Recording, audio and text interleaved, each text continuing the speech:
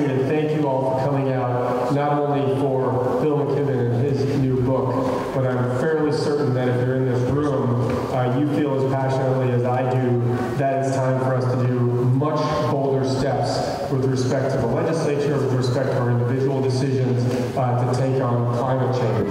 Am I accurate in that assessment?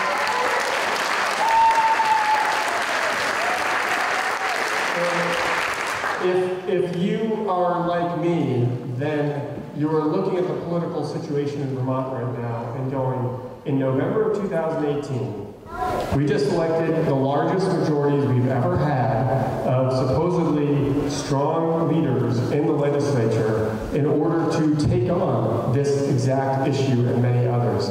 And I'm actually a little, if not a little bit more than a little, disappointed at the scale of what is happening at the State House relative to the scale of the problems and the catastrophe that we are facing, given the report we just heard yesterday, are we not?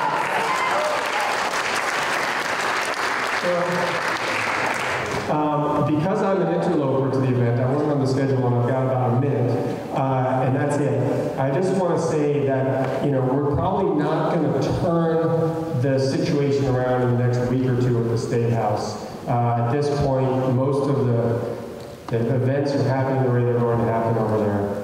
But I want to urge many people here who probably are represented by good legislators, who probably generally, down here in Montpelier and Calais and Washington County, you generally got good legislators, is to call your legislators. Don't just assume good legislators are going to push the envelope a little farther than you would expect them to. There's a lot of pressure sometimes from leadership to say, well, we don't want to go too far because we might lose a few of our legislators in some swing districts or whatnot, and we have to be careful. And I just want to tell you that I was in the legislature in 2000, and we had about 15 legislators who said, I'm going to stand up for our gay and lesbian friends, brothers, sisters, relatives, neighbors, and going to say, we need to stand up for equal rights for all our lives. And we passed civil unions, and about 15 legislators lost their seats. Anybody remember that? Anybody here in Vermont when that happened? We want to thank those folks, but here's what the story is all about. What are we elected there to do, and what are we willing to lose for? You ask a single one of those legislators, in hindsight, do you wish you hadn't voted for that so you could have been there to do a few more good things, or you go to bed and rest easy with your head on the pillow every night? I'm pretty sure you all know the answer to that question. They changed the story of Vermont, and we changed the story in this country, and in fact, after that, Ireland and around the world, people and countries all over the world made a change. We can do that with climate change. And we're in a political environment when after the 2018 election, the turnout in 2020 is only going to be better here in Vermont. And so the risk isn't even there. So please call your good legislators and ask them, what are they doing to be bold on climate change in January of next year? And how are they going to bring home much more bold legislation? Because while I appreciate $4 million for weatherization, what if we had $30 million? I appreciate $1 million or whatever it is for expanding broadband. What if it was $30 million so that people didn't have to commute to work every day at their cost? So I'm going to wrap up because here's the signal. Bill was a hero of mine and I'm sure of yours. And so I hope you have a wonderful evening. I'm going to run home and put another layer of row cover on the zucchini that were just transplanted today at the farm to make sure it doesn't frost on them tonight. But thank you for being out here and continuing to fight for the cause. Thank you.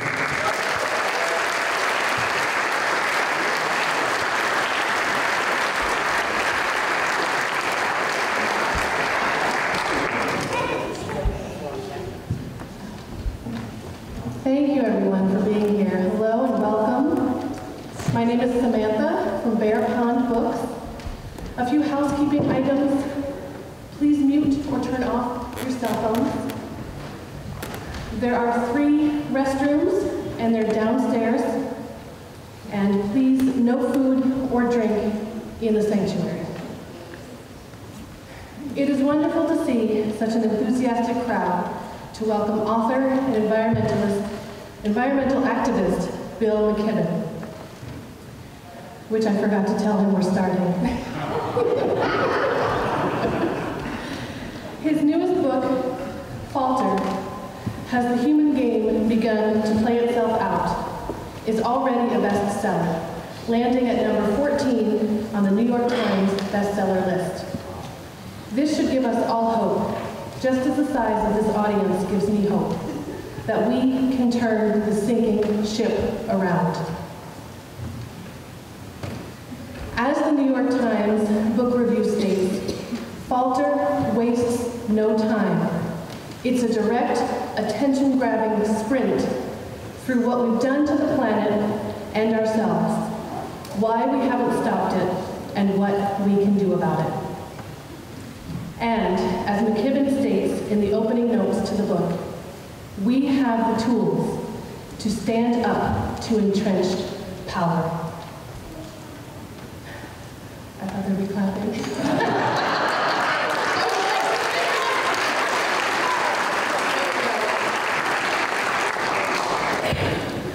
Again, I'm glad we are all here.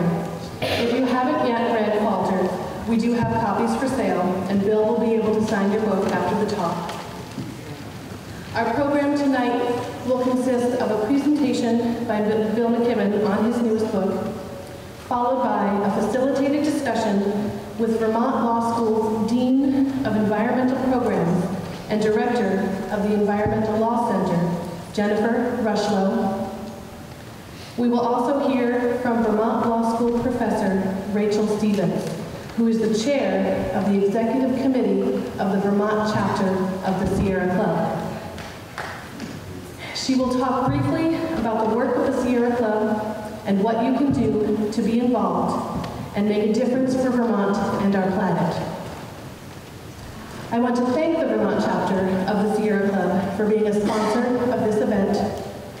Bear Pond Books is happy to donate proceeds from tonight's book sales to them, and we hope you are engaged to donate to them directly at the table in the back. I'd also like to thank our speakers for coming, Orca Media for filming this event for public access television, and I thank all of you for coming to this important call to action.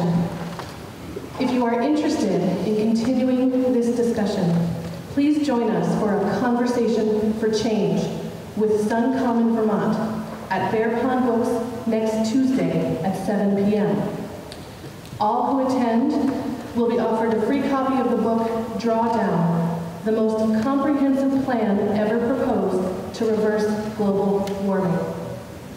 To learn more and to RSVP for that event, please visit our website, bearpondbooks.com. Or pick up a flyer. We have them at the front table where the books are available. To start us off with opening remarks, please help me welcome from the Vermont chapter of the Sierra Club, Rachel Stevens.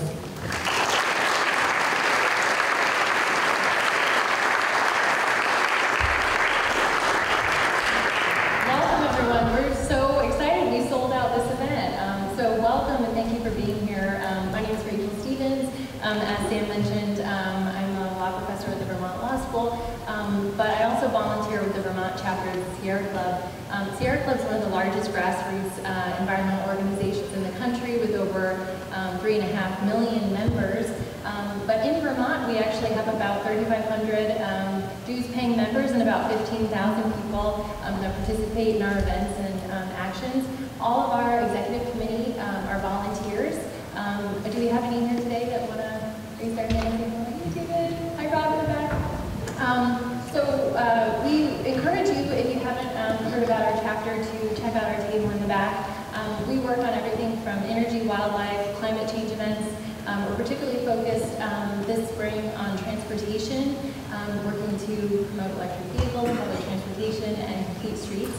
So if you'd like to learn more, we encourage you to come to the back. So now for the main event, please join me in welcoming Bill McKibben.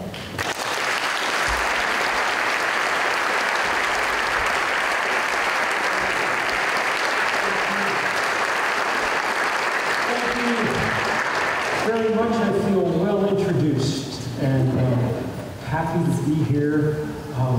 A little groggy. I've been out on the road on a kind of endless organizing tour the last got back, my wife had been telling me all the time, oh, it's terrible, it's cold and raining here day after. I got back yesterday and I was like, I don't know what the problem is, it looks good to me. So it's really good to be here. Thank you to the Sierra Club for all the work that you do. At 350, we work hard with the club all over the world, and it's always great. Thank you to Bear Pond. You guys don't need me to tell you this, but communities that took their local bookstore for granted no longer have a local bookstore. So Bear Pond is one of the great institutions in Vermont, and it's always fun to get to come and do things. Yeah, I'll try to put the mic a little. How's that? A little better? Thank you. All right. I'm actually not going to read to you from my book, I don't think, because it's not poetry. It does not benefit. You're all able to read. It doesn't really benefit from me reading it. Maybe a tiny bit if we run out of other things to do. But basically, what I want to talk about. I see so many people here who've worked so hard on this fight over the years. And so what I really want to talk about just for a minute is kind of where we are, or maybe in a way to just sort of talk about the lessons that I've learned over the last 30 years, because it was 30 years ago this year that The End of Nature came out, which was the first book about climate change, and my first book. And someone the other day showed me my author photo from that book. I was 27 when I wrote it, I guess so 28 when it was published, so I, had a full head of black hair, and I was worry-free, and, and of course, it's normal and correct that I've changed a good deal in the intervening 3 decades. Something would be wrong if I look the same. What's not normal is that the planet has changed enormously in that same 3 decades, and things as large as our planet are supposed to be stable over that period of time. And instead, we've seen this dramatic and violent flux. And the first lesson for me, and an important one, is things can and do change very fast. I'm particularly cognizant of this just thinking about it today, because that report that the UN issued yesterday on biodiversity telling us we're going to lose 1 million species over the next few decades. Even for me, who spends every day of my life dealing with this stuff, was a punch in the gut. It's a kind of pre-obituary for an enormous amount of the flora and fauna that we were born onto this planet with.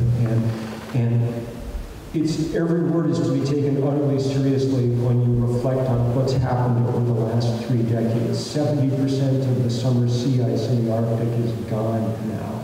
Okay? The oceans are 30% more acidic than they were.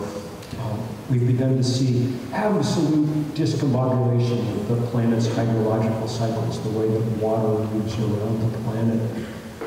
We've begun to see the most extreme kind of events. Sometimes we really see them up close because they have come in places where there's plenty of cameras. So everybody got to watch last autumn as a city in California, literally called Paradise, literally turned into hell inside half an hour. And for any rural American, once you've seen people burning to death in their cars trying to flee down a 2-lane road in a forest fire, you can't unsee those pictures because it's too easy to put yourself in precise.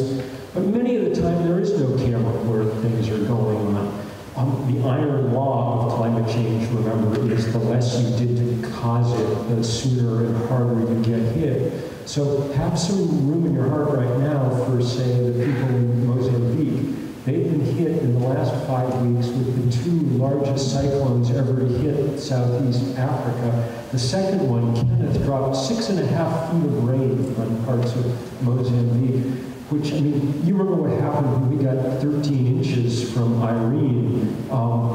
Try to imagine 6.5 feet of rain in a place that's already incredibly poor, already underserved in terms of public health, in a place where people are losing a year's crop now, on and on and on.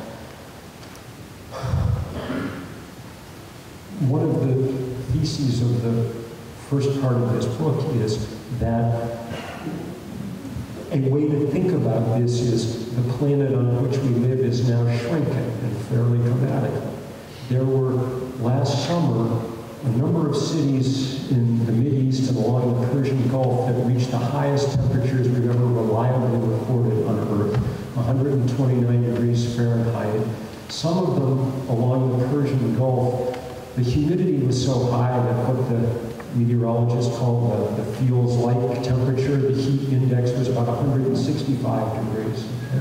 129 degrees, and by the way, I can set my oven to 130 degrees, okay? 129 degrees, human beings can survive it for a few hours, but not much more than that in an uncooled room, because your body simply can't cool off fast enough to deal with it. Well, on current trajectories, the scientists are quite clear that by the middle to the latter part of the century, a vast swath of the Earth, much of the Asian subcontinent, much of the North China Plain, much of the Middle East, will see those kind of temperatures dozens and dozens, maybe hundreds of days a year. In effect, there'll be no-go zones, just in the same way that our coastal cities are now under real assault.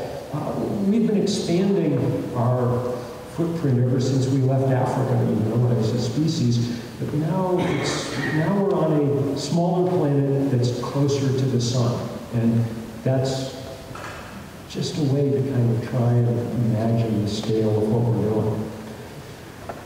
The second thing that it took me, that I kind of realized over those 30 years, and it informs everything I do now, and it was the thing that took me way too long to realize that I keep myself for, was not figuring out. I thought that we were in an argument about climate change for a long time. I mean, I told you I was 27 when I wrote The End of Nature. My theory of change at the time was people will read my book and then they will change. Even when that proved to be optimistic,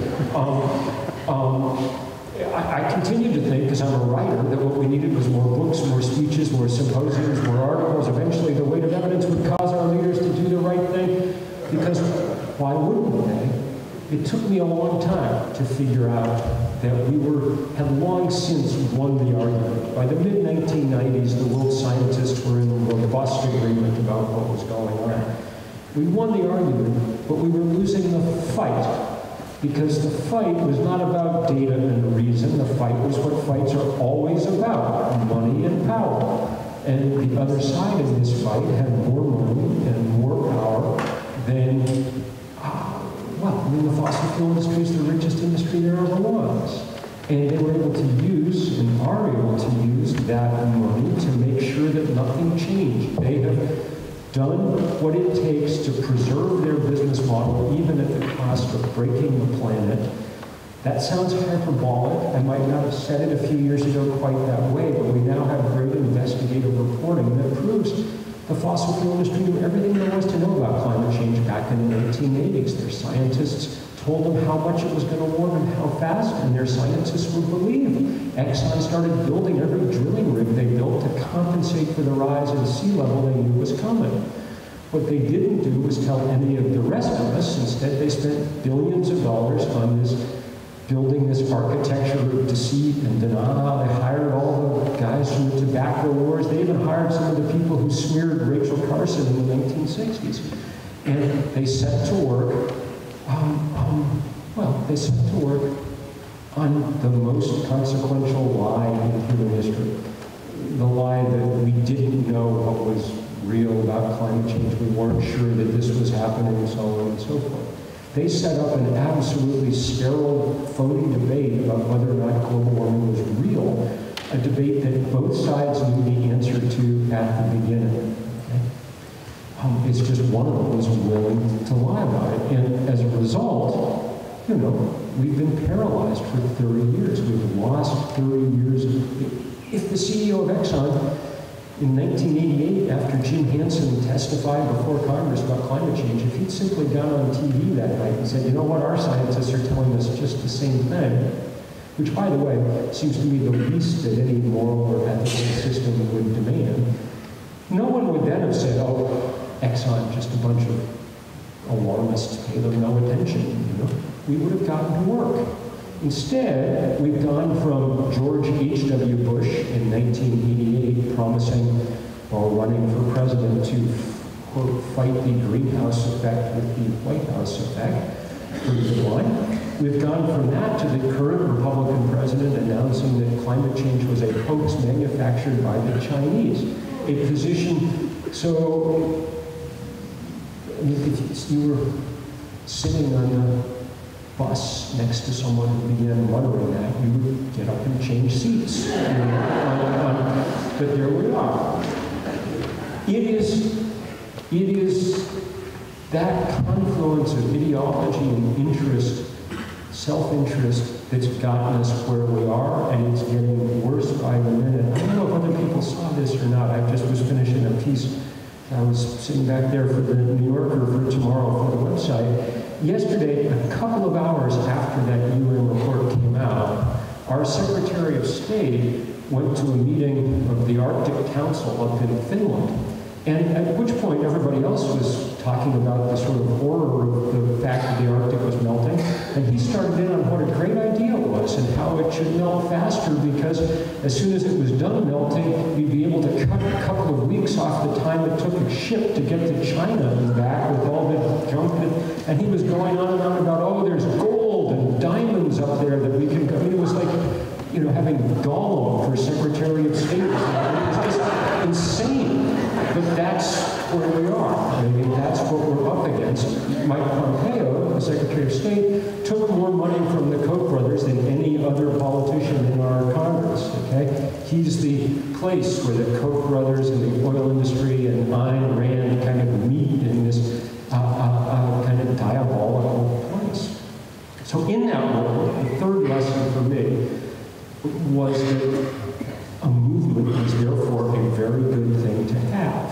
The only way to balance that kind of power and wealth is if you can get enough people engaged in fighting. And of course, that's why we started 350 when we did. I was thinking of that the other day because Vermont 350 organized this beautiful walk across the state from starting in Middlebury to Montpelier.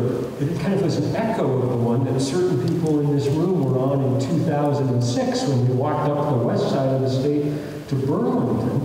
When we got there, after, I remember very well arriving at the Burlington city line. There were about 1,000 of us marching, and Bernie, then Congressman Sanders, came to the city limits to meet us.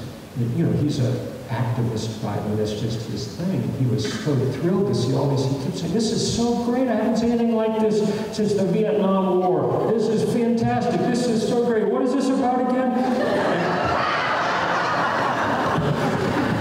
Bernie's gone on to be the absolute great champion of all these things in our Congress, and really the reason that we've broken some of the political logjam, the reason now that every Democratic candidate is putting forward remarkable plans about climate change and so on. But when we did that march, the Free Press the next day had a story that said that 1,000 people was probably the largest demonstration that had yet taken place about climate change in the United States.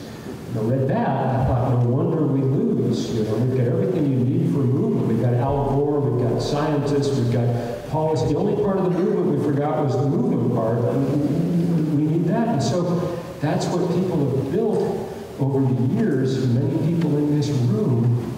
And I will just tell you that right at the moment, it feels to me like we're in a real moment as a result of all that movement building.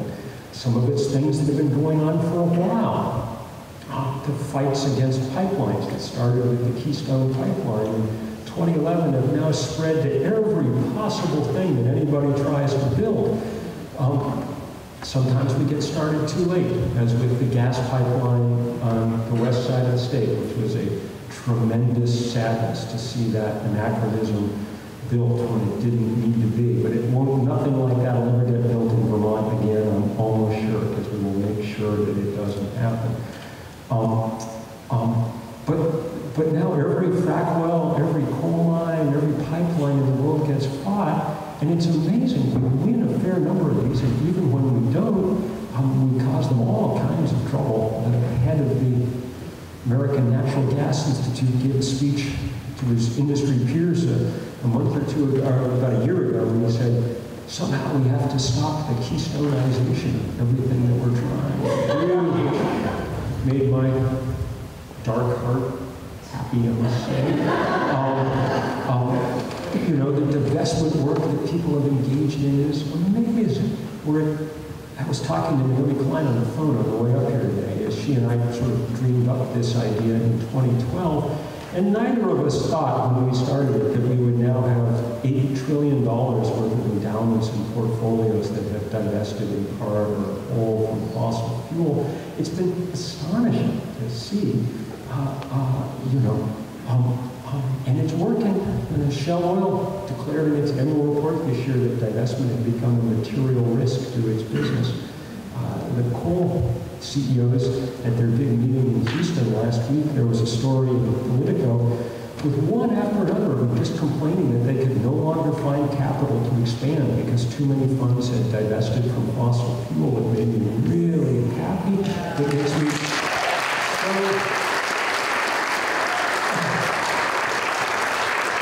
so pleased now that New York City has divested its $200 billion pension fund, that the Norwegians have divested their sovereign wealth fund, all made on North Sea oil. It's the biggest pool of investment capital on earth. The whole country of Ireland divested every single public dollar out of fossil fuels last summer. I gotta say, it makes me a little sad that for reasons that no one has ever been able to explain to me, Vermont has refused adamantly to divest its pension fund. It's not going to make or break the campaign, but it's a great sadness that we're not in the lead on this. And I was extraordinarily happy to see Middlebury College join in earlier this year. That was a good and useful deal. Now, the movement is just blossoming with millions of people coming from every direction. It's so beautiful to see. Bunches and bunches of the kids who fought the divestment thing in college, graduated, and wanted to do something else. They formed this thing called the Sunrise Movement. That's the movement behind the Green New Deal. They're the ones who recruited Alexandria Ocasio-Cortez, the congressman from the Bronx, and Ed Markey to push forward this legislation that's really visionary and powerful and going to make a difference. Some of you saw the people from Extinction Rebellion in London over the last few weeks kind of shutting down streets and things. Well, it turned out that this was enormously effective. 2/3 of Brits said that they were very much in favor of what was going on. And 3 or 4 days ago, the British Parliament, a conservative Tory Parliament, passed the world's first climate emergency declaration, declaring that they were now in a climate emergency and needed to take strong action.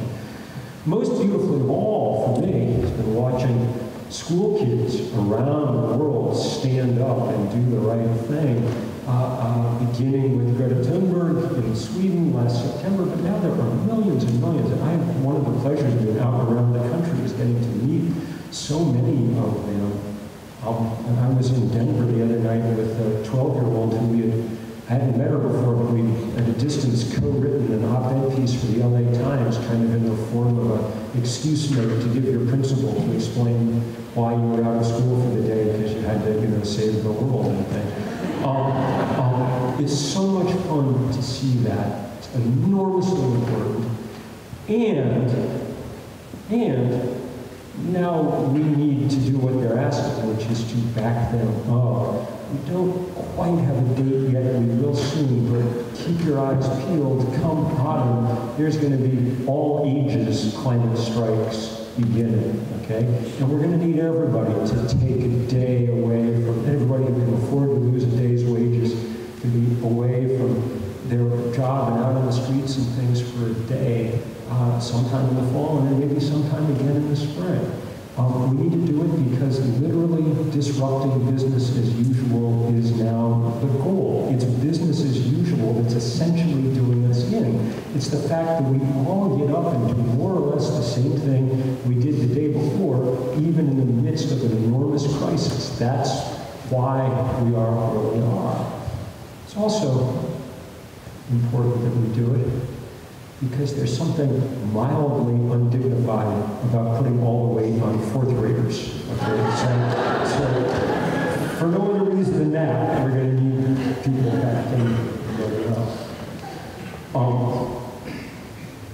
So, you know, the other lesson I've learned, and this is I don't know whether this is, I probably shouldn't even say it, but I will because, you know, in the end, I'm a writer, and honesty is what we do. We don't know if we're going to win this fight. That's the thing. It's not like other fights that we've had.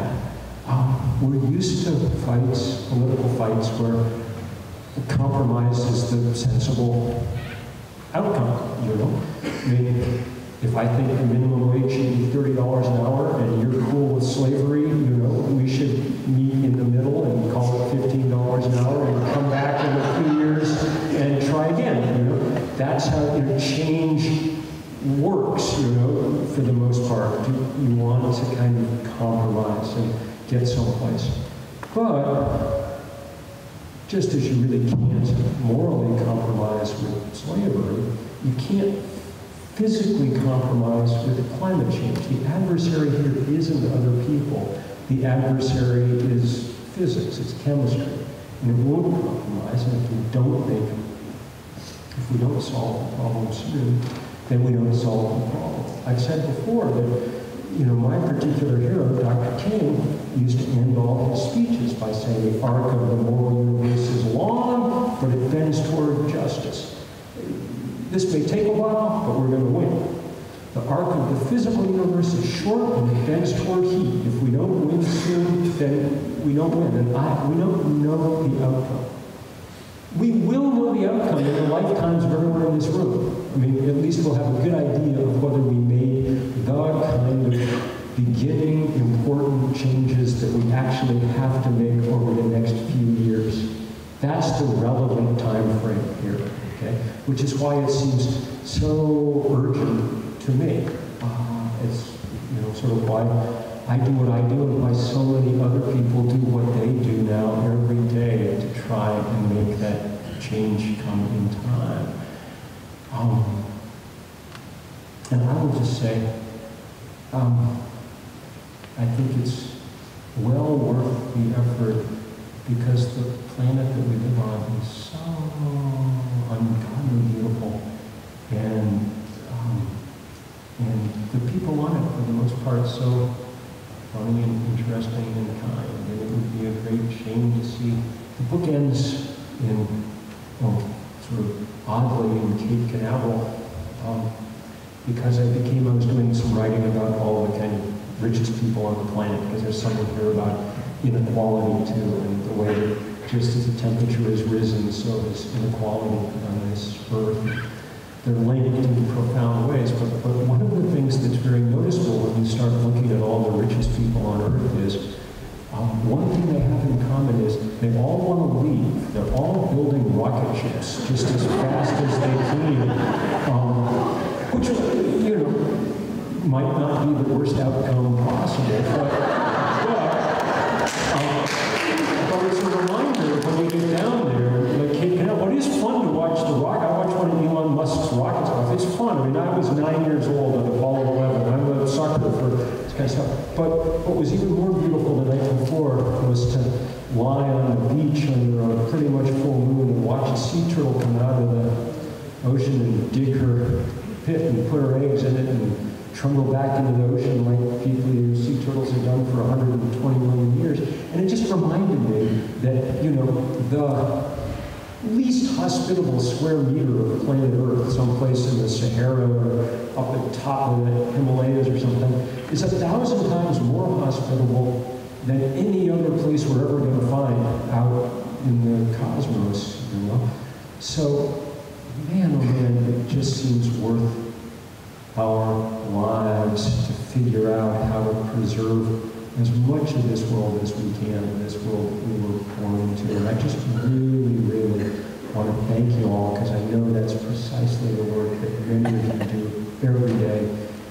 just an honor to get to do it with you, and I'll look forward to just doing it shoulder to shoulder with you all going forward. So thank you very much.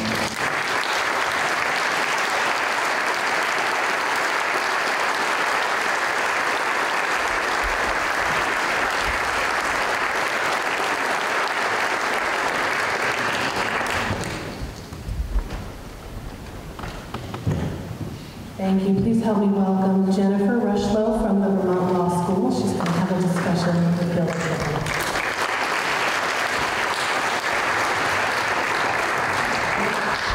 Hey, Bill. Good to see you.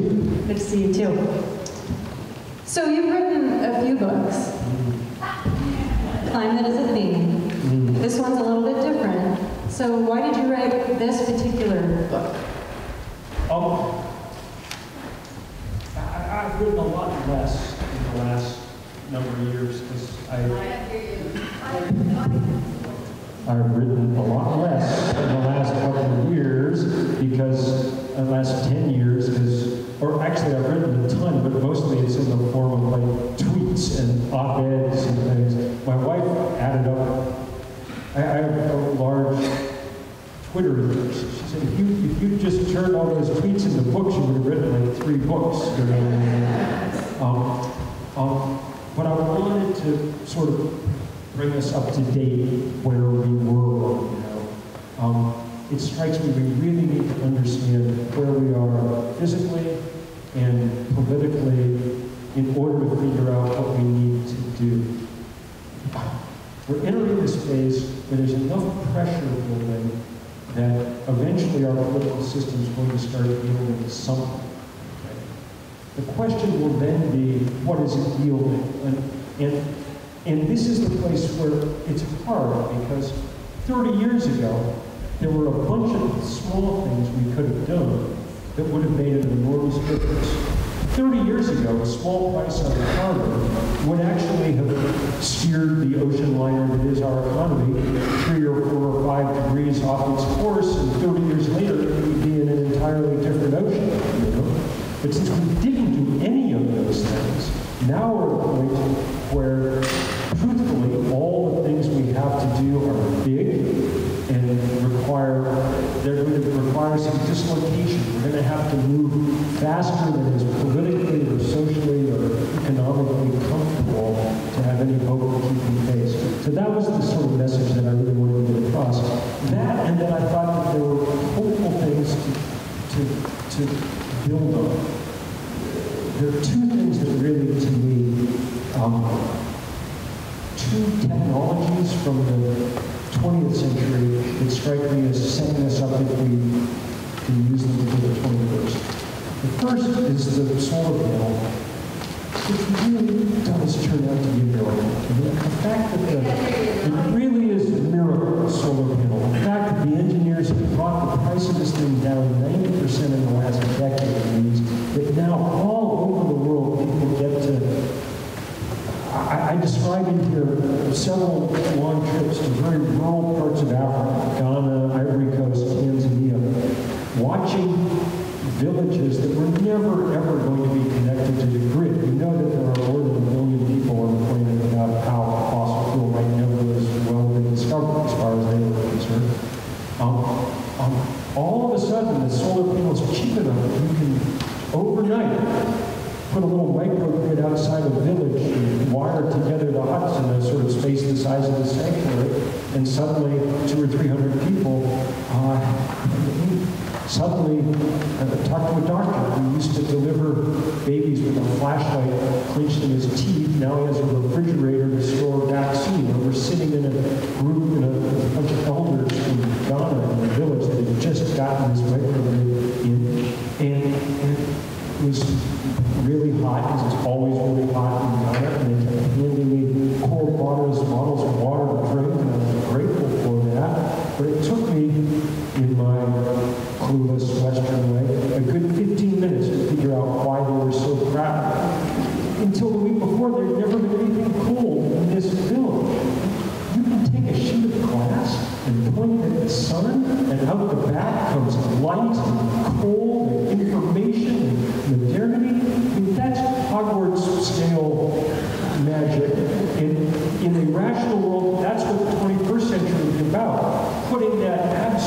everywhere you can as fast as you can. The same with wind turbines, all the other things that ways we've learned to generate electricity.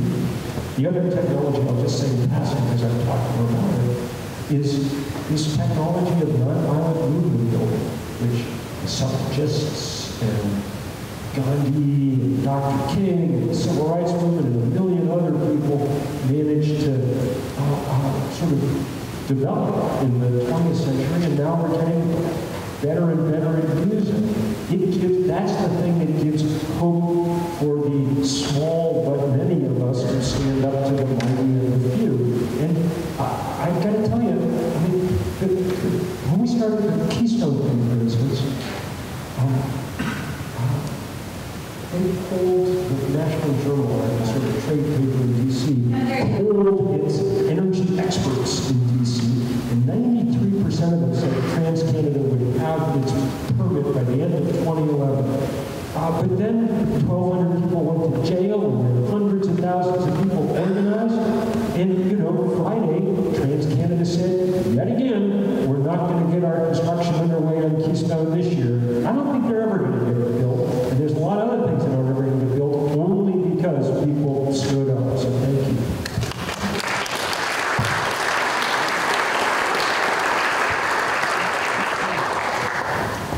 There's a lot of information out there about climate change and what the projected impacts are going to be.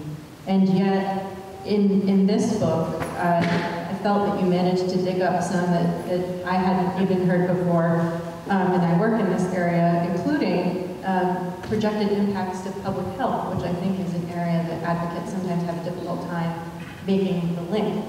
So in your many travels around the globe, what is the one thing you've learned about climate change and its impacts that you think people don't know? Well, I mean, talking about public health is really important. One of the things that turned me into an activist was being in Bangladesh to do some reporting, and they had their first big outbreak of dengue, which, as you know, is a mosquito-borne disease that's spreading like wildfire because the mosquito that carries it, Aedes aegypti, truly likes the warm, wet world that we're building on its behalf. I remember watching, I was spending a lot of time in the slums, so eventually I got bit by the wrong mosquito. I was as sick as I ever was, but I was strong and healthy going in, so I didn't die, but lots of people did die. And I remember sitting in the edge of this vast clinic with just people on cots, you know, shivering in this tropical fever, and thinking, darn, this is so unfair. I mean, there's 180 million people in Bangladesh, but when you try to measure how much carbon they put out, it's like a rounding error in the calculations, you know? They didn't do anything to cause this was us. So, yeah, those are really important things to bear in mind. I think the thing that people don't completely understand about climate change now is just the speed with which it happens. Our default in our minds is that geology takes an enormously long time. You know, we all grew up going to grade school learning about the Pleistocene and the Pliocene and the, you know, these epics, geological epics that last 140 million years, and then, you know, we're alive at a completely anomalous time. We dug up 100 million years worth of biology and burned it in the course of a few decades, and now that's changing everything at a pace that hasn't happened since the last asteroid slammed into the planet in a big way 75, 80 million years ago. So that's what's happening now, and speed is the thing. It's why what David Zuckerman was talking about was important, you know? It's like good if the legislature is nibbling around the edges of this. It's better than being Mike Pompeo and trying to make the whole thing worse and so on. But in truth, winning slowly on climate change is just another method of losing. We have to do it at speed. I found myself thinking about politics a lot as I was reading your book. And you know that climate change exceeds the boundaries and capabilities of politics. And yet, it seems to be the tool that we often find ourselves using for these types of conversations. toward the end of your book, and I hope this isn't a spoiler alert for anyone who hasn't read it yet, hopefully you'll remedy that tonight. You talk about next steps as including the need for a long, deep, engaged discussion about what we want. We don't want to let climate change and rampant technology development just happen to us. We need to decide if that's what we want or if we want something else. What is the role of politics in that? I mean, I think on climate change, we've had enough discussion. I think we know where we are. Part of this book turns out to be about, and I haven't talked about it tonight, but about identifying a couple of threats that feel to me the way climate change felt to me 30 years ago. Something that weren't yet breaking over our heads, but that it was easy to see coming if you look carefully at them. So there's a lot in there about artificial intelligence and its advanced forms, and about human genetic engineering, which we're getting closer to all the time. We produced the first 2 designer babies in October. Okay. But those are things about which we need to have a discussion. And the point I was trying to make in the book is, it would be a good idea, in this case, to have the discussion before things were out of control instead of afterwards. Because that's what we didn't do with climate change, thanks to the fossil fuel industry. And that's why we're in this fix where every answer is a tough answer. And so with this upcoming presidential election, what would you like people to keep in mind about where we're headed with these issues? So the first thing to keep in mind is the presidential election is 18 months away. So do not spend the next 18 months obsessing every moment about how your person is doing and so on and so forth. Some of it will sort itself out. We've got a lot of work to do anyway. Okay? The election's going to be important, but elections are not the only thing that need to happen. We need to stand up to corporate power in all kinds of ways, so on and so forth.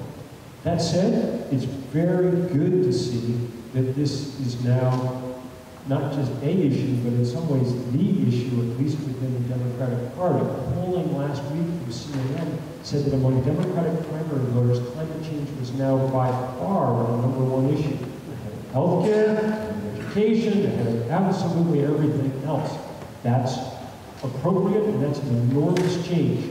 We used to beg and plead that they would ask one question about climate change at the debates, and they never did. That's not going to be a problem this year. The emphasis now is on making sure that every one of those candidates is a climate change candidate, and that whoever wins the nomination, I think they're going to use it as a real bludgeon against the incumbent, because he's miles out of touch with where most Americans are on this issue. You find very few people who believe that climate change is a hoax, much less a hoax invented by the Chinese. And you find very few people who are going to join Mike Pompeo in cheering on the rapid melt of the Arctic or the disintegration of our other systems. I think this is one of the places, I think it's going to be a huge political issue, which is good because we're running out of, we actually are out of presidential cycles. I mean, you remember the IPCC, the Intergovernmental Panel on Climate Change, said in their report last November that if we weren't making fundamental transformation by 2030, there's no way we can catch up with climate change. All of you know enough about politics to know that if we're going to be making a fundamental change in 2030, we're going to have to be doing all the groundwork for that in 2020. I mean, that's how long it takes to get anything that even approaches fundamental happening in this field. So I mean, this is a crucial election. But we can't, that's not the only thing to work on. I'm doing my best to think as little as possible about it for the moment because we've got other tasks to do too.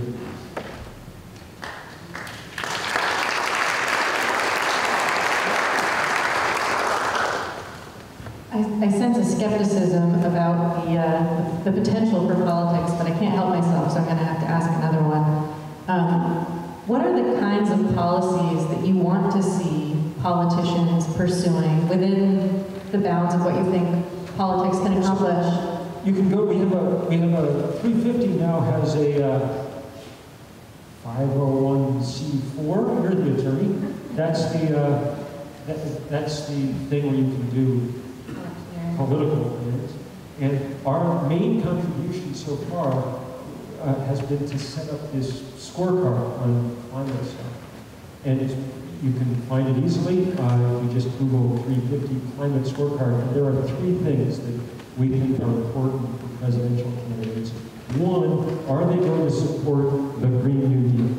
Now, at the moment, it's a little hard to say exactly what that is because it isn't completely down on paper yet, but for the moment, it means a really broad, deep, thoroughgoing commitment to decarbonization on a profound scale.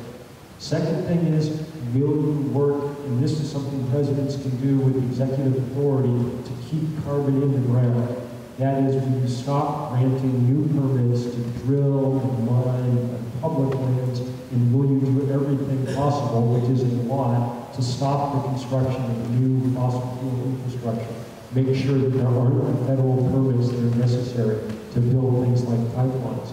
And the third thing is the easiest one of all, will you stop taking money from the fossil fuel industry? And I gotta say that the activism on all this stuff is working. I think 5 of them at the moment have a trifecta across the board. Vernon, obviously. Elizabeth Warren, who's doing just remarkable stuff for public lands policy, that she's been doing really smart and interesting. Jay Inslee, governor of Washington. Kristen Gillibrand in New York. And I forget. Maybe Beto. Beto definitely this week announced he'd take no more money from the fossil fuel industry. And he said, they said, why did you say that? He said, well, I said it because so many activists kept asking me about it everywhere I went. So we're like, okay, that's exactly how it's supposed to work. Thank you very much.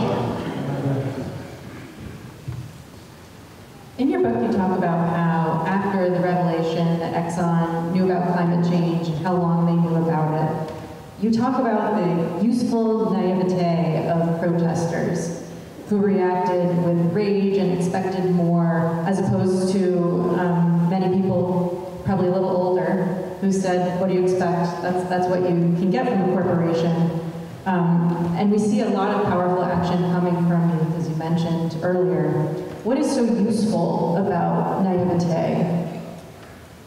Well, so that Exxon thing was really interesting. When the news came out that Exxon, these exposés explaining that Exxon had done all the science around climate in the 1980s and knew everything about it, that to me was the missing, the one thing we hadn't understood until that point was the kind of depth of the deceit and chicanery that had been going on here. And what a moment it would have been. I mean, that was the man in the high castle kind of alternative history moment, That's if, as I said before, the CEO of Exxon just said, yeah, you know what, Hanson's right, the temperature's going up, we gotta do something. That would be the place where history would have turned in a very different way. So I didn't want those revelations to disappear, and I got a little tired of people immediately tweeting out, oh, of course Exxon, and so on and so forth. That's a gift to them to say that. The better and more appropriate reaction is to be outraged by it, and to say, that's what you did was despicable and wrong. We're going to hold you accountable for it in every way we can think of. I mean, for me, at the beginning, because I did not want the story to disappear, that meant I went and handcuffed myself to the pump at the Exxon station in the middle of Burlington with a little sign that says, this pump is closed because Exxon lied, just on the theory that it would extend the story a couple of days. And I got right after I got out of the police station, I got a note from a friend of mine on Facebook who said, yeah, that was the top trending thing for like half an hour until it was replaced by a video of a corgi barking at a miniature pumpkin. And I was like, okay, that was worth, the trip in the police car, right? And so I think that kind of naivete even if you have to fake it a little bit, is the right reaction in a lot of these cases. And kids don't have to fake it. They're actually really, nonplussed at the fact that their elders aren't trying to take care of things, They've been 2 or 3 times, people of kids have marched to the State House this year saying, get with it, do something about this. And they're hopeful, and all the state reps come in and say, oh, thank you for bringing us all this hope. Well, but right by about next year, the kids are not going to be so hopeful, and they're going to be a little more angry. And I mean, one of the good things about Greta Thunberg is she's autistic, which she talks about a lot, and it allows her a kind of bluntness that, I don't know if anybody saw the film of her at the House of Commons in the UK, but it was great. She kept saying, can you hear me? Is this microphone working? Because I'm not sure you're hearing me. Is my English good enough? Because I'm not sure you're understanding what I'm saying here. It was very effective. More of that, please. I'm going to pivot a little bit, and I think we're all interested in getting to know you a little bit and what brings you to this work. What would you say is your job description? I mean, at this point, I thought of myself always as a writer, and I still do. That's my craft, the thing I know how to do.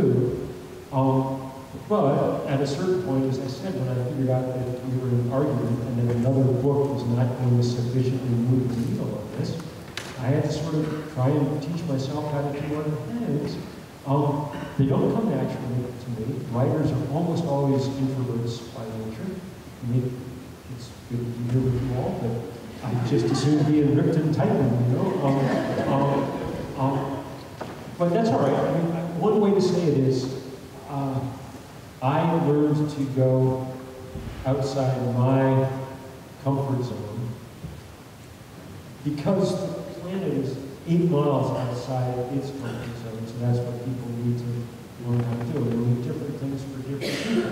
It never occurred to me I was going to end up, going to jail sometimes and things. And I don't know, it's not something to do lightly, and I don't enjoy it, but it's not the end of the world. At least if you have, skin color of almost everyone in this room, the end of the world is the end of the world, so that's why one needs to do these kind of things. Other people do different things, but it's definitely time to do more than we're doing because it's abundantly clear that the things we're doing aren't yet adding up to enough. The temperature continues to rise. So I guess the best description, I'm sort of a volunteer troublemaker, that's and there are days when that's, I said before, I don't know if we're going to win or not, and I really do. And there are days like today when I read that UN report and one just wakes up somewhat despairing. And those are days when it just has to be enough that you're making life much harder for both of us.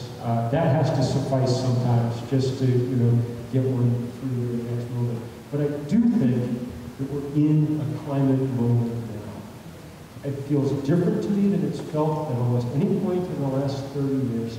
And so all I'd say is, let's do not waste this climate moment, because it may be the last moment like this that we get at a time when we're still able to make real use of it. So if you've been for some reason keeping your powder dry, waiting for the moment when it really matters, this is the moment when it really matters. Let's get on it.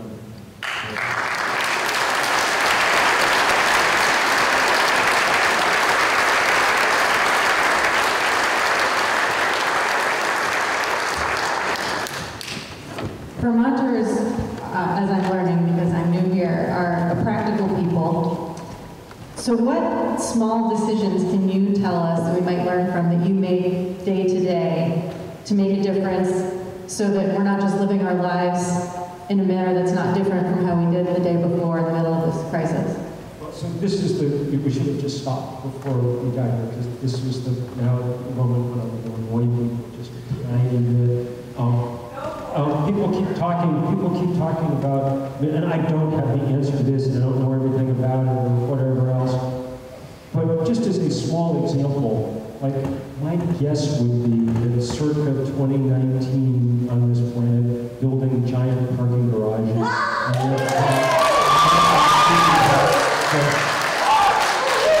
It might be a little bit like what happened with the breeding barn at Shelburne Farms, which they built in like 1908, thinking they were going to breed the next generation of Hackney cab horses, you know, only to have the automobile 2 years later replace it. I don't know what the answer is. All I'm saying is, when you think about small things to do, think about everything.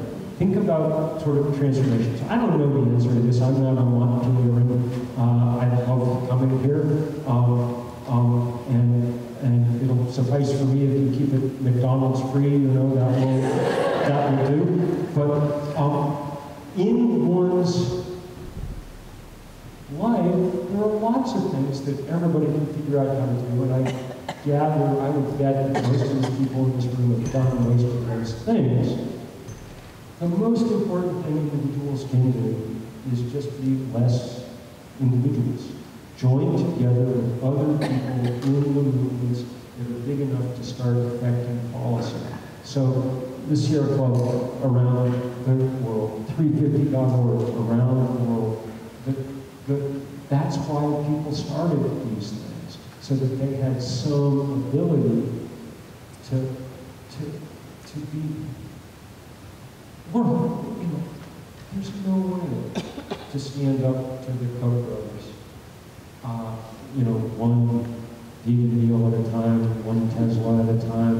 You know, my house is covered with solar panels. I'm really proud of it, but I don't try to fool myself at this point that that's how we stop climate change in the time that we have. It's if we take what energy we have and figure out how to combine. And here's what I'll just say about that. When you do these things, when you work on an investment or on stopping pipelines or on striking when the time comes next year or whatever it is, just realize that you have an enormous number of brothers and sisters in every corner of the planet who are in the same fight and who are watching and loving what it is that you do. And you should take great strength from them and pleasure in watching them hold up their part of the fight, especially in places where people have done nothing to cause the problem. This book is dedicated to one of my just favorite colleagues, a woman who died much too early last year, a woman named Corinne Timol. And she was the organizer of the 350 in the South Pacific. She organized all those islands, Vanuatu, Tuvalu, the Marshalls, Micronesia, the Solomons, that probably are not going to exist by the end of the century. But they're not giving up. Their slogan is, we're not drowning, we're fighting. And the fighting they're doing is amazing. Some of you would remember when we did this big climate march in New York City, 400,000 people in streets in New York. That same week, Coretti had organized them all, so each of those islands built an indigenous canoe. They felled a tree and built one of their kind of traditional canoes. They took them all to Newcastle in Australia, which is the biggest coal port in the world. And they used them for a day to blockade the biggest ore ships in the world. I wish I had a picture, because what I want to show you, what I want to say is, when you saw the picture, you saw the fight. You see these pictures of 4 or 5 people in canoes just in front of these giant ships that can't leave the harbor. This same summer in Seattle Harbor, thousands of our brothers and sisters used canoes and small craft to blockade the giant drilling rigs that Shell wanted to send into the Arctic. We call them kayaktivists. And in both cases, when you saw the picture, you sort of understood this is a fight between the small but the many against the big and the few, and that's one of the oldest, I'm a writer, that's one of the oldest kind of literary tropes that there is. It's the rebel alliance against the Death Star, okay? And if you have any doubts about the Death Star, go read that Mike Pompeo speech from yesterday. Just look it up online. See someone, see the Secretary of State of the United States, arguably the second most powerful person in the country, applauding the idea that the Arctic is rapidly melting, talking on and on about how there are gold and diamonds that they're going to find up there. I mean, it's clinical, and it's horrible. And we can beat it, but only if we come together in large numbers and we do it fast. The thing that I hold in my mind that makes me understand the possibility is that, and there's people in this room who can remember, in 1970, at the first Earth Day, before Earth Day is what it is now, so a nice in the park, have fun. First Earth Day, 20 million Americans in the street, 10% of the then population, okay? And they weren't all merry about it. Some of them were pretty pissed off, you know? That 10% of the population turned out to be enough. For the next 4 years, Richard Nixon, who had not an environmental bone in his pocket, signed every piece of legislation on which we still depend, the Clean Air Act, the Clean Water Act, the Endangered Species Act, everything that Trump's trying to gut.